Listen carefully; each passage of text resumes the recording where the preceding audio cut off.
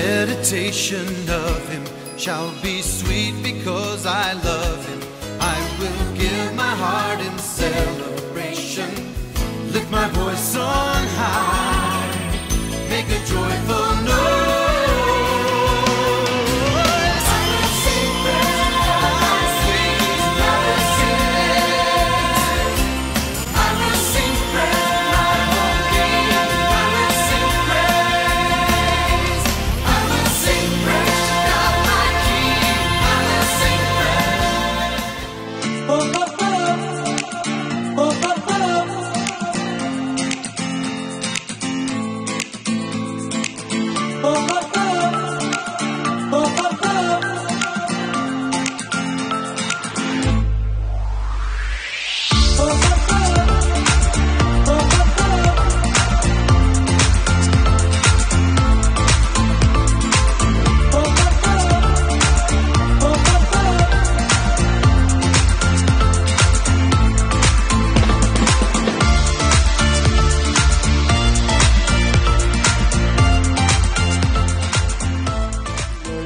This is Rick Patterson, your teacher, your mentor for the day, and I'm going to share some things with you based upon last week's teaching. I told you I ran out of time last week, and I'd like to continue on with some of those teachings and go on and on and on. Which, when you start to understand some concepts in the Scripture, you can literally begin to teach for hours and hours at a time. Unfortunately, most people who watch these broadcasts on the internet have a very limited time in which they'll listen.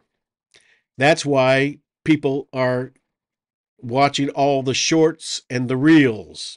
You know what a short and a reel is? A short is a 3 to 5 minute little presentation. A reel is a 1 to 2 minutes. They go to the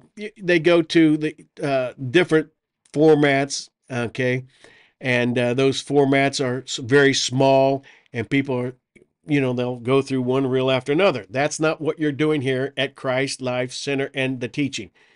We go into some things that most churches and Christians will not even go into. And one of the things that we're going to go into today is how you escape the church matrix. Now, you've all known, and I've taught about The Matrix, the movie that was very popular back in 1999. Its sequels, the 3 sequels. And I told you that when I saw the movie The Matrix the first time, I sat through it 3 times in a row at the same time, just getting up to go to the bathroom and get me something to drink, coming right back and watching it again. It literally transformed because I began to see the parallels between everything in the natural life as well as everything in the spiritual life. So I want to talk about how you see and how you can see the church matrix and how you can escape that and how you can move into a different reality. Now, last week we talked about in John chapter 3, 2 weeks ago, you must be born again or born from above. Anaganao.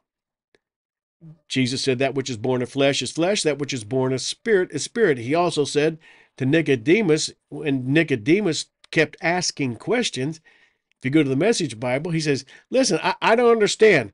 He says, you're a religious teacher. You are a scholar, and you don't understand the basics. You keep asking me questions and rejecting the obvious truth that is presented to you. So today I'm going to challenge you and challenge some of the things that you have been taught and you understand. And I'm going to use the chart that God gave to me back in 2001 as I begin to understand some very important principles. And over the years, I have taught this over and over, and someone says, I've seen these charts before. Yes, you have. But do you really understand them? Because if you really understood them, your entire perception of you, who you are, and your reality would dynamically shift. Now, going back to Genesis chapter 7, or chapter 3, verse number 7 through 11, immediately the two of them did see what was really going on. They saw themselves naked. They sewed fig leaves together as a makeshift clothes for themselves. When they heard the sound of God strolling in the garden in the evening breeze, the man and his wife hid in the trees of the garden, hid from God. Okay? And God said, "Where are you?" Verse number 10. "I heard you in the garden, and I was afraid because I was naked, and I hid." And God said, "Who told you you were naked? Did you eat from the tree that I told you not to eat from?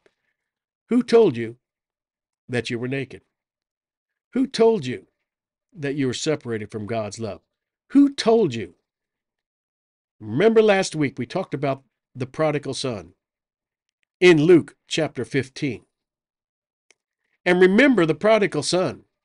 His perception of returning home and his fears was completely different than the perception and the acceptance the father had. You remember his perception was, I don't know if my father's going to receive me. I don't know if this, I don't know. I've done this, I've done that, I've done this, I've done that. The father's perception was, what are we waiting on? Go get some clothes. Go get to a servant. Go get a gold ring. Go get the best sandals. Kill a fatted calf. We're going to have a party because my son who was dead has returned home. Man, I don't know how much that does to you.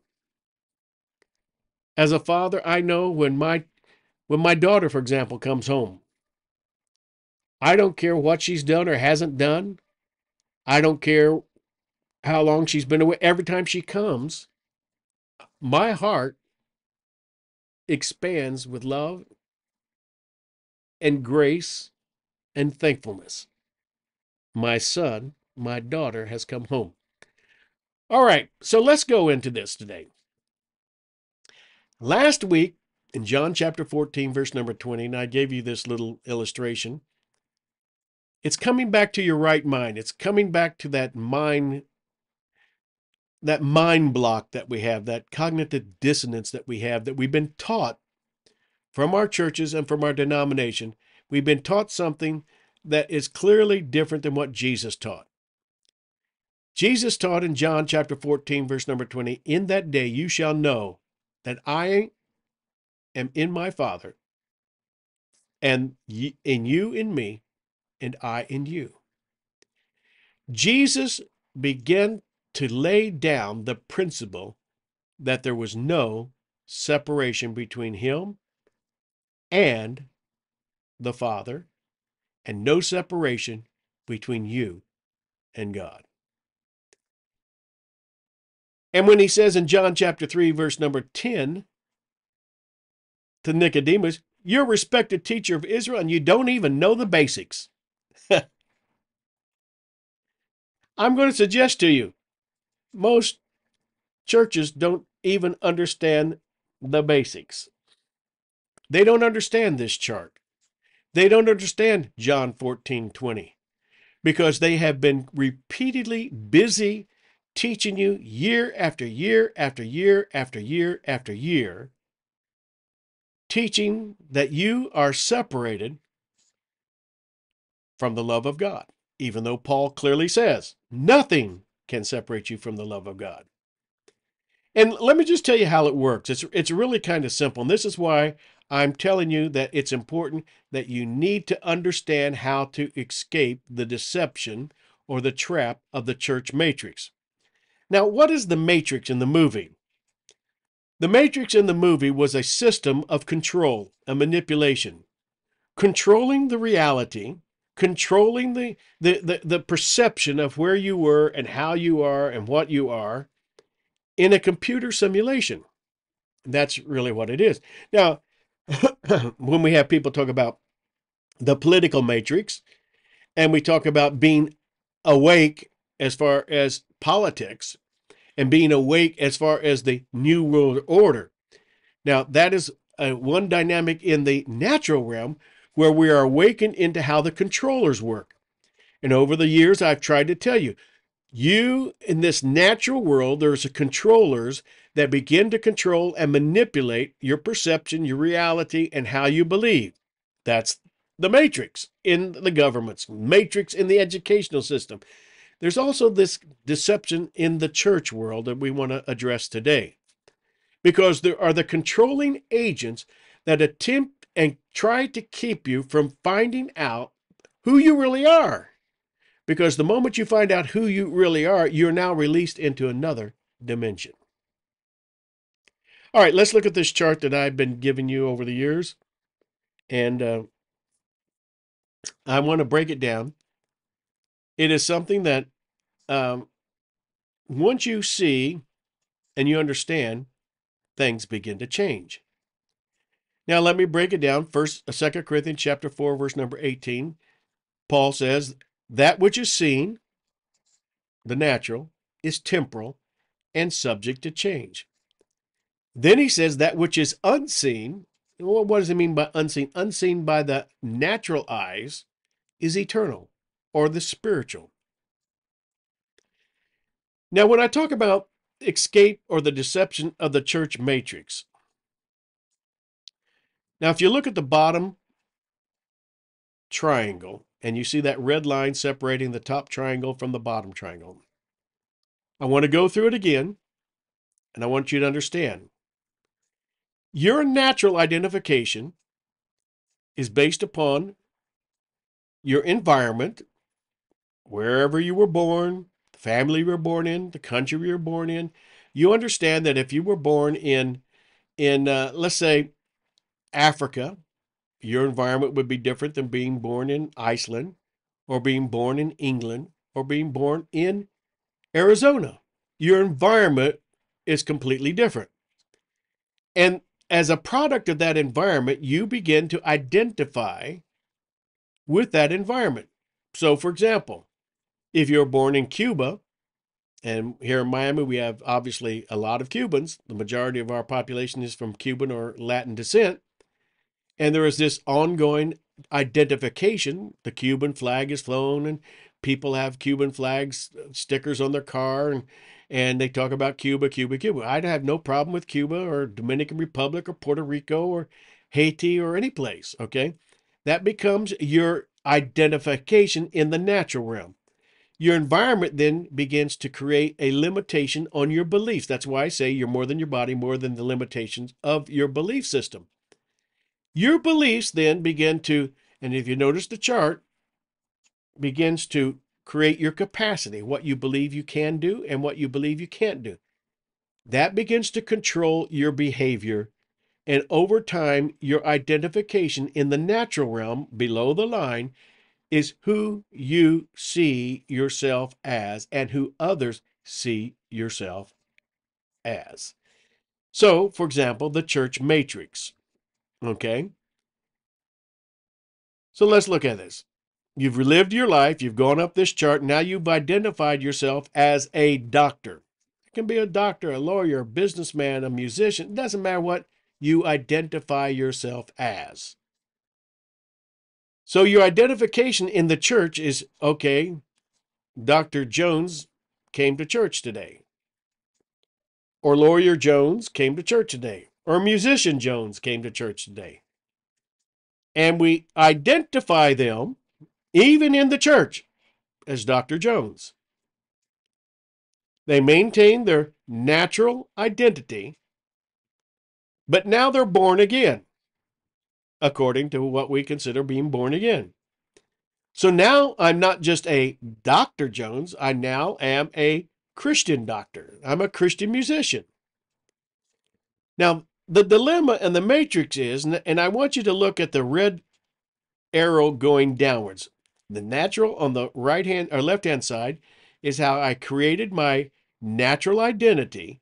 Then on the right hand side, the red line going down, I now look at my new identity. I'm now a Christian, but I maintain my natural identity, and I see myself as a Christian musician, a Christian doctor, and I attempt to change my behavior in the natural realm. Okay? Let me turn that phone off. Okay? So you attempt to change your behavior. So you begin to operate as a Christian doctor, and I'm not supposed to do this, I'm not supposed to do that, I'm blah, blah, blah, blah, blah, blah, while maintaining your natural identity.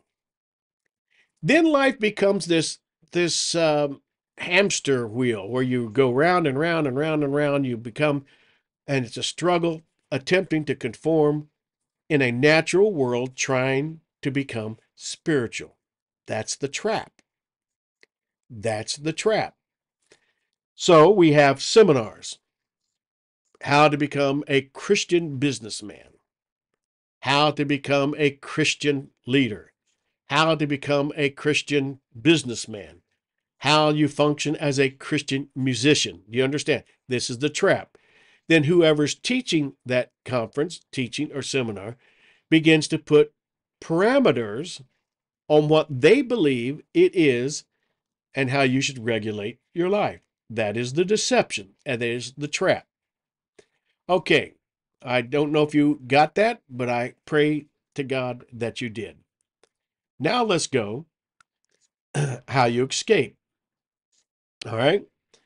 We have the same chart, but now we have a third arrow, the gold arrow, your true identification.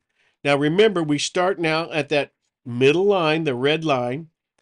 Below the line is your natural identification. You're a Christian doctor, you're a Christian musician, you're a Christian housewife, you're a Christian father, you're a Christian that blah, blah, blah, blah, blah. Okay? Rather than understanding who you are and where you came from. We start above the red line, and your identification now becomes the great I am. I am who I am. Y'all got to get this. I am who I am because the great I am lives within me. Jesus said, on that day you shall know that I'm in the Father, and you and you in me, and I in you. Let me say that again, John 14:20. At that day you shall know that I am in my Father, and you in me, and I in you. So my identification above the line in the spiritual realm, I am who I am because the great I am lives within me. So the Christ life. This is where I go different than your traditional concept of what it is to be a part of a church. What I teach at Christ Life Center is not for you to conform to a bunch of rules and regulations of a denomination, of a particular theology. I teach for you to wake up to see who I always was, being born from above, and therefore who I am. I am who I am because the great I am lives within me. I then see myself and identify myself with the great I am. That's why in John wrote, Beloved, now we are the sons of God. It doth not yet appear what we shall be, but we know we shall be like him, for we shall see him as he is. Now, I know this is redundant for some of you, and this is why it's important for you to listen to this over and over again. I have to teach it over and over again to remind me, because we are trapped in this church matrix, which puts us in this paradigm where if I don't live up to everyone's expectations of what it means to be a part of the family of God, then I failed somehow. But as I identify myself with the great I am, remember, going back again, I can't believe that I did this. I, the real you, can't believe that the natural you did something stupid. So therefore, I'm no longer limited by the natural, and it's no longer I who lives, but Christ who lives within me. Christ now is my life. So the journey, my friend, is getting to you and I to understand and to not only fully appreciate, but to actualize who you are based upon where you came from. Now, you see, you have no problem in the natural doing that. I'm a Cuban because I came from Cuba. Therefore, I like to talk loud, talk fast. I like to eat rice and beans. I like to eat, I like to eat this. I'm Brazilian. I like picanha. I'm Irish. I like potatoes. I'm whatever I am. I'm German. So I like Wiener Schnitzel. You know, understand what I'm saying? In the natural, we have no problem identifying with a natural reality of who we are. That's why that's why we have this ongoing. I'm an African American. I'm a Scottish American. I'm a Cuban. That in the natural is the natural. That's flesh is flesh. In the spiritual, that's where we have the hang up. That's where we go into a cognitive dissonance, where we begin to wake up one day and realize, where was I really born? Where did I really come from? Did I really come from Indianapolis, Indiana Methodist Hospital on September 24th? Is that really where I came from? I remember, and I shared with you, I've gone through an extensive genealogy research on my family on both sides, my mother's side and my father's side. And I recognize, and I've taken it back, even back to the 1300s, and realized that in my natural heritage, and the natural, I mean, there's a great heritage coming from Ireland, coming from Scotland. I mean, going way back. I mean, doing some stuff. And on my mother's side, very similar thing coming from Ireland and Scotland, and going through this particular process. Okay. Now I need to get my phone here, begin to hear something and begin to start talking to me. Okay. So that's the way these I watches work, and I begin to identify with all of those things. Okay. And I remember when I brought to talk to my wife, Sherry, and I said, Sherry, I said, and she comes from an Irish German descent. And I said, look, Sherry, I went back on your father's side and your mother's side, and where they came from. And she looked at me and she says, is that really where you came from? Or is that where your body and your genetics descended from? Where did you really come from? Who are you really? Are you that body? And as Jesus talked about in John chapter 3. He says, look at the baby. That baby's body, you can look at it and you can touch it. But that body is a lifeless form until the spirit comes within us. Look at your natural body. When your body in the natural dies and the spirit leaves, it is just a pile of dead meat. No life. The life left and left a dead body. Obviously, that body was not me. And that body, when I was born, was just a body until the Spirit came into it and gave it life. So, really, where did I come from? Did I come from Indianapolis, Indiana, Methodist Hospital, the third floor, maternity ward on September 24th? Or did I come Anaganau from above? Was I born from above? You remember Jesus said,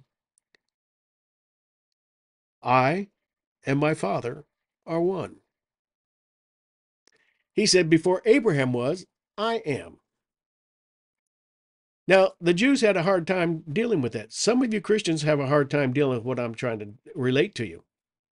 And the reason you do is because you have been trapped in the church matrix of control, controlling how you think, how you believe, so that you can conform to a preset standard. In the church I grew up, they had what they called the standards of the church.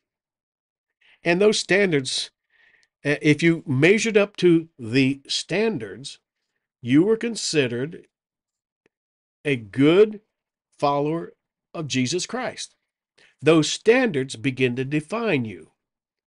So when I was growing up, okay, for example, a woman could not cut her hair. She could not wear makeup. She could not wear jewelry except for a wedding ring. She had to have a dress on all time. She couldn't wear pants. She had to have a dress below her knees. She couldn't cut her hair. And the men, basically, they had their same kind of standards that they had. They couldn't wear shorts. They couldn't go what they called mixed bathing. You couldn't go swimming with the opposite sex. And if you did go into the ocean, you had to have all of your clothes on so that you would be modest. The standards was you couldn't watch television, you couldn't go to a movie, you couldn't play pinball, you couldn't play video game, you couldn't do any of those things because those were worldly things and they were outside the standard. You understand? That was the controlling element of that particular denomination. Now, if you grow up in a Catholic church, you also have your standards or your controlling factors that keep you in conformity to that church matrix. Now, when you break out of that church matrix, where the Spirit of the Lord is, there is liberty. There's freedom. And you begin to understand that no matter how, and this was the dilemma that I had throughout my Christian experience for many, many years. No matter how hard I tried to live up to the so-called standards that the world system or the church system or the Christian system had created for me, I consistently failed. I consistently failed with my attitude. I consistently failed with my actions. And that's set of standards creates the control that when you come to church, I need to bring you to an altar call to get you to repent for all the things that you didn't do, did do, or forgot to do, that now you have been separated from God. That's the church matrix, keeping you bound to a system of control.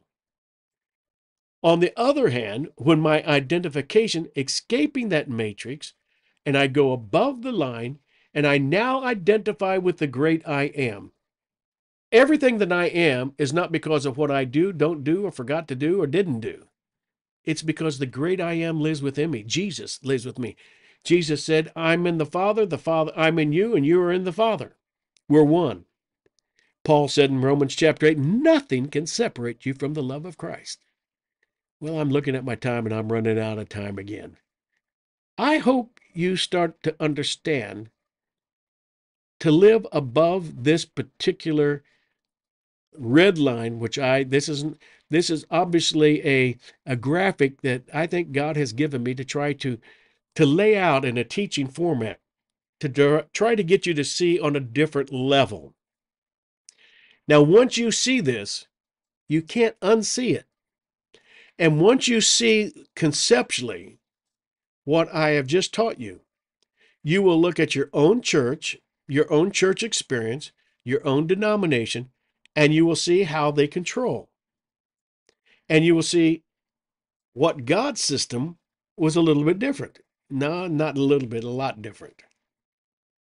And you'll start going and looking for a church like Christ Life Center where you can begin to experience the Christ life now in the presence.